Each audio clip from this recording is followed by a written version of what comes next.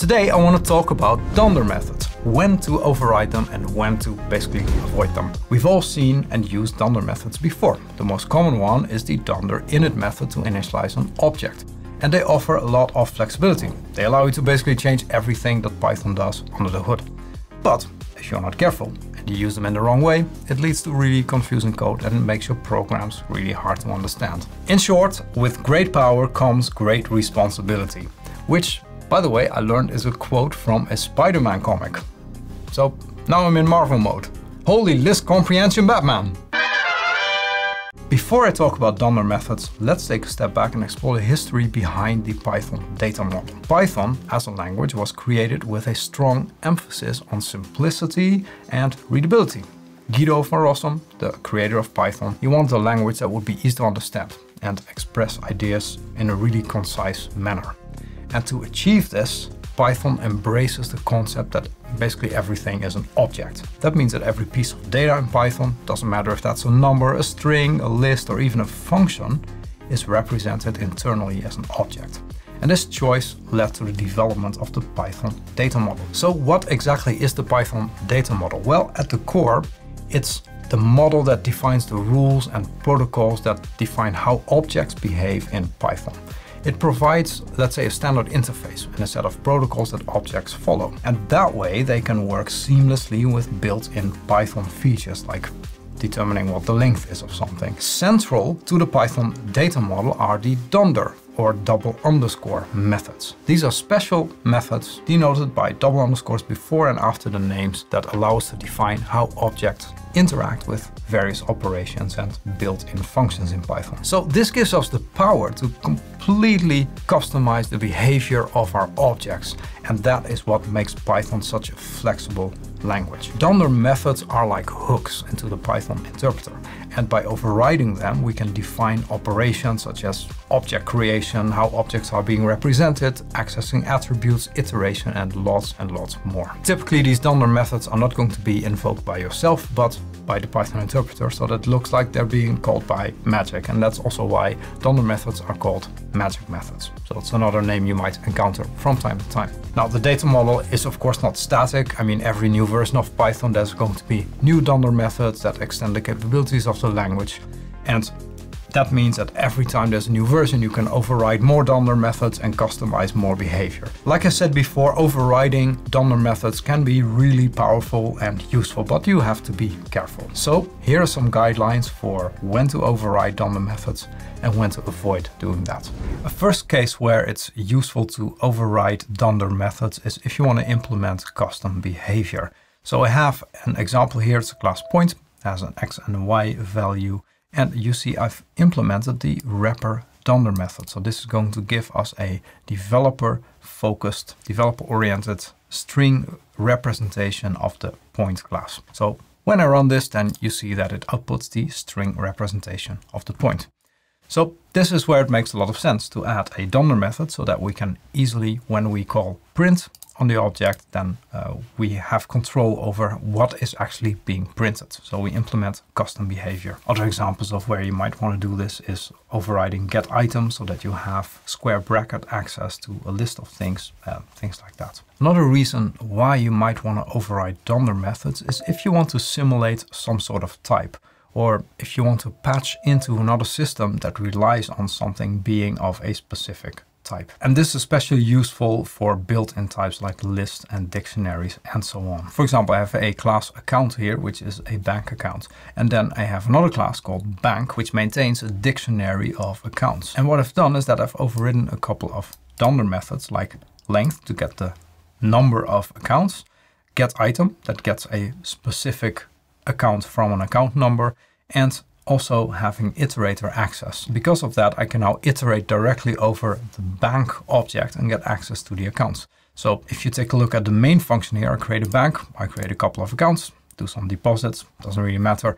But then you see here, I'm accessing a specific account using the square bracket. And that's possible because of the getItem Dunder method that I implemented. Similarly, I can very easily retrieve the number of accounts in the bank by simply calling the len function on the bank object. And also, because I have implemented the iter Dunder method, I can now write a for loop for account in bank, and then it's going to print the account balance and account number. And this is all possible because of these Dunder methods that bring bank closer to operating like a dictionary. And because bank implements these Dunder methods, I can also pass it to other functions that, for example, require something to be an iterable or things like that. And you see when I run this code, then we're actually going to get the results that we expect. So number of accounts, and we have the balances and the account numbers. So that's the second reason, emulating built-in types. The third reason why you might want to override Dunder methods is if you need operator overloading. So in this case, we have a vector class that has an X and a Y value. And I've implemented a couple of Dunder methods here, like add for adding two vectors or for checking whether one vector is the same as another vector. And of course, you can add more, like maybe you want to have also the subtract version of that, which is simply going to return the vector and subtract the X and the Y values. You may want to add multiplication. You may want to add it for different types. So there's lots of features you might want to add to the vector class simply by overriding the operators. Because now what you can do is we can create some of these vectors and we can call, for example, a plus b, and that's going to use this Dunder method to compute a new vector. And as you can see, that it works as expected. So that's vector. So vector 1, 2 plus vector 3, 4 is vector 4, 6. And also comparison works because I implemented this Dunder method. So if we compare A to B, which are different vectors, then the output is going to be false. A and D are different vector objects, but the values are the same. So this is going to output true. And that's also what you see when we run the script. Now, if I didn't have this equal Dunder method, and then I would run the script again, you see that now actually the second comparison returns false because actually A and D are different objects. So when you compare them, the result is going to be false.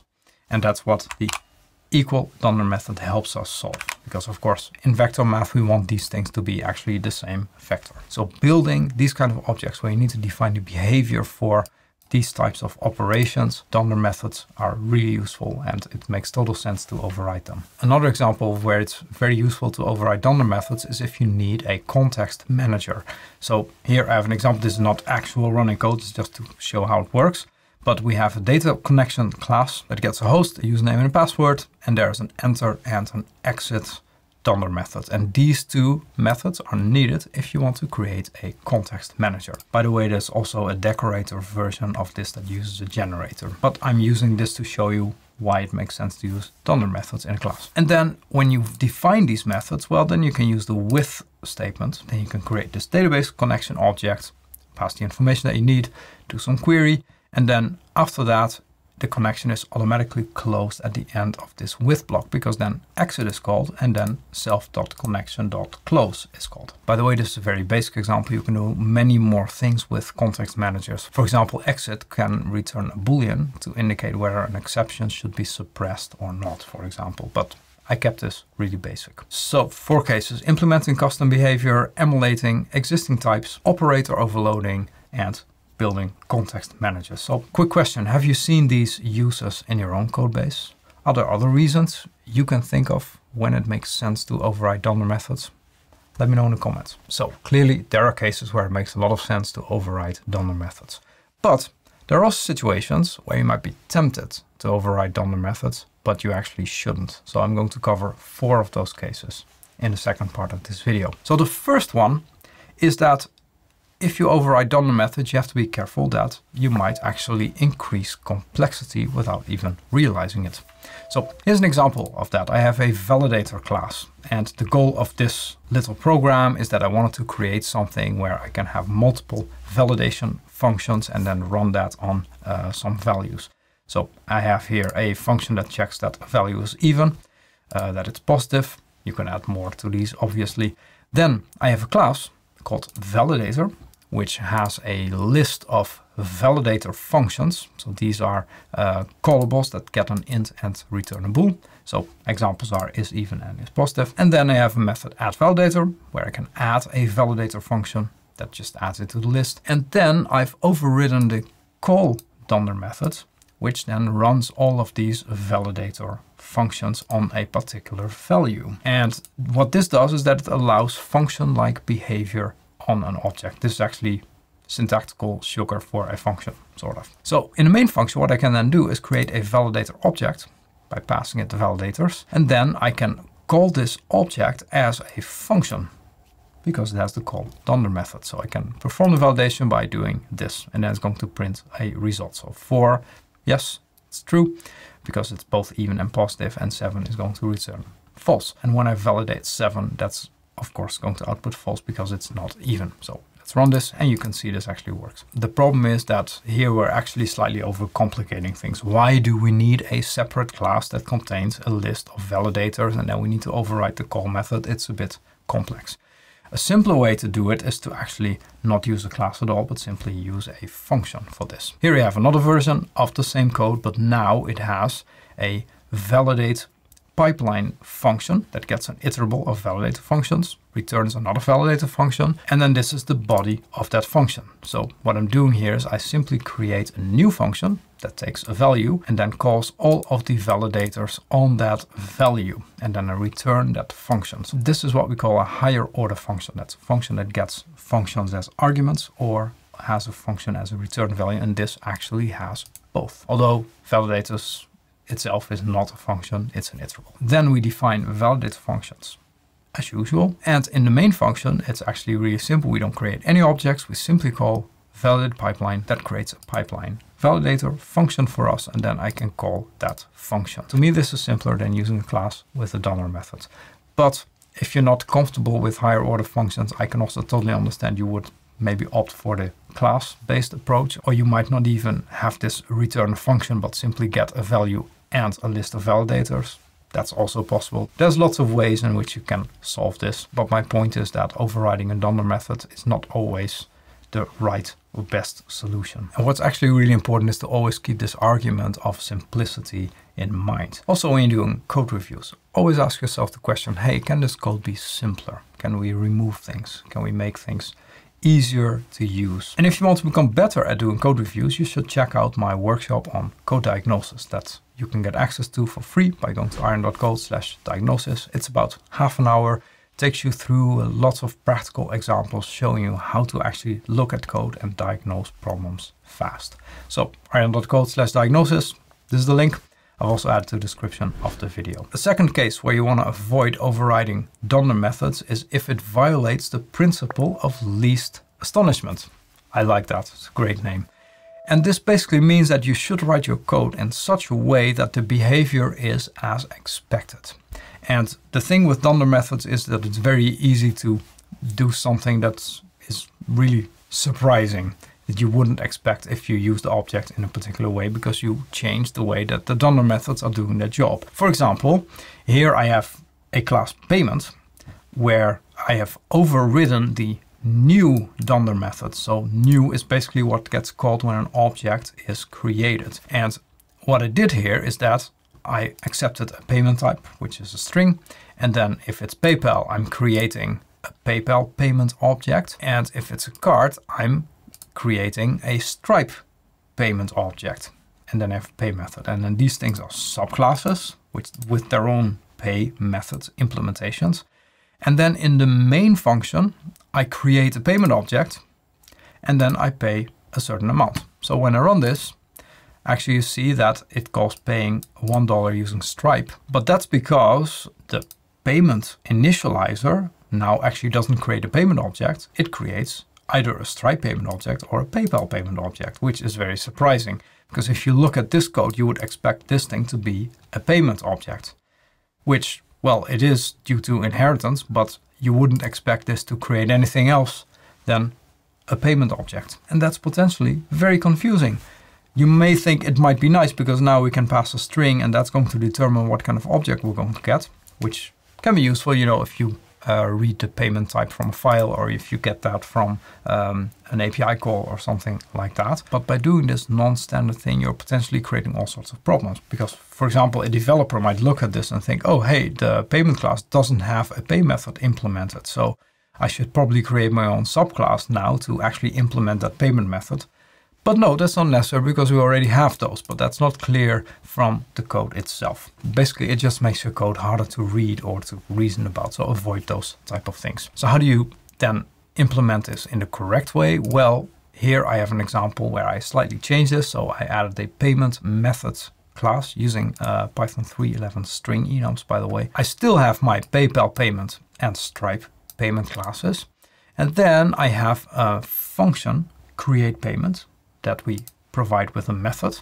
So that's one of these two. So that's exactly the same behavior as we had in the before version. And then depending on what the method is, I'm creating a different type of object. And then I'm using a simple payment protocol class that simply states, hey, you're getting an object that has a method called pay.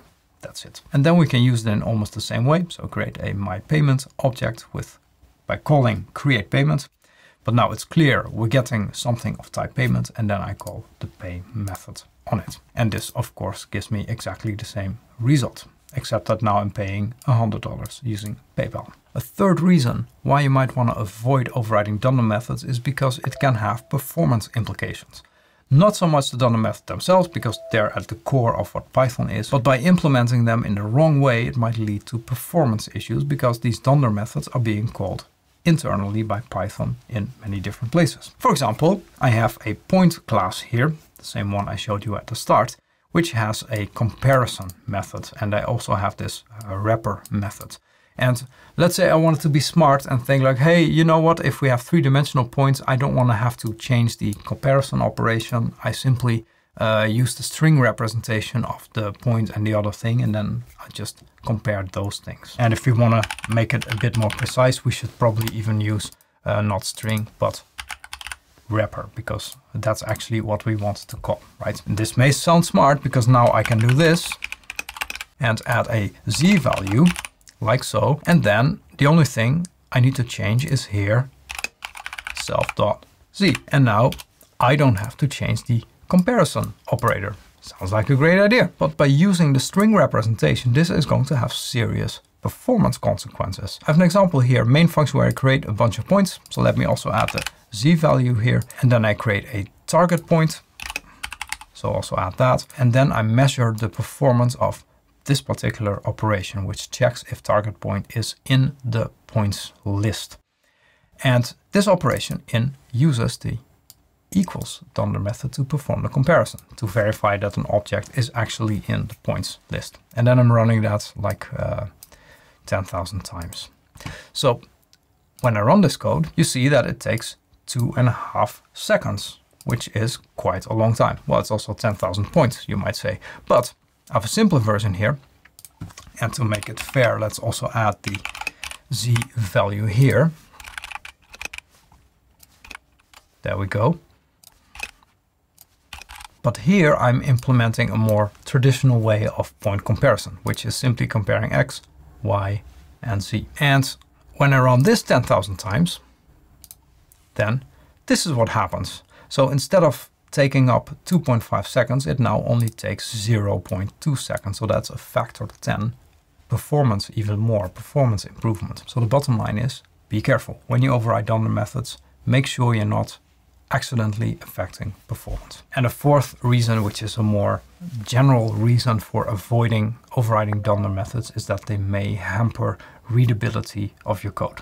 Not all developers are comfortable with seeing Dunder methods, and they might not fully understand what a Dunder method is doing or when it's being used. And that simply makes your code a bit more complex and harder to understand. And in the end, having code that's easy to read, easy to understand is actually a very big asset. So that's something you should always have in the back of your mind. The bottom line is, be mindful of the extra complexity you introduce by overriding Dunder methods. And always ask yourself the question whether that's really necessary or if there's a simpler way to achieve the same thing. So good examples of when to override Dunder methods are when you need to implement custom behavior like a string Dunder method, when you want to emulate a built-in type like a dict or a list, when you need operator overloading, for example, if you want to build a mathematical library, or when you need to have context management and you need to implement the enter or exit methods. Cases where you don't want to override Dunder methods are if they introduce unnecessary complexity, if they're violating the principle of least astonishment and it leads to your code not doing the thing that you expect it to do, if you don't have a clear understanding of what the effect is going to be on performance by overriding the Dunder methods. And finally, avoid overriding Dunder methods if you want to make sure that your code is easy to read and easy to maintain by a wide group of developers with different levels of skills. I hope this video gave you some food for thought on how to deal with the flexibility that Python offers us. Another area where Python is really flexible is that it allows us to choose between functions or classes. Now, I typically tend to go for functions initially and only use classes if that's necessary, but there are some other considerations as well in order to take that decision of when do you use a function, when do you use a class. If you want to learn more about that, watch this video next. Thanks for watching and take care.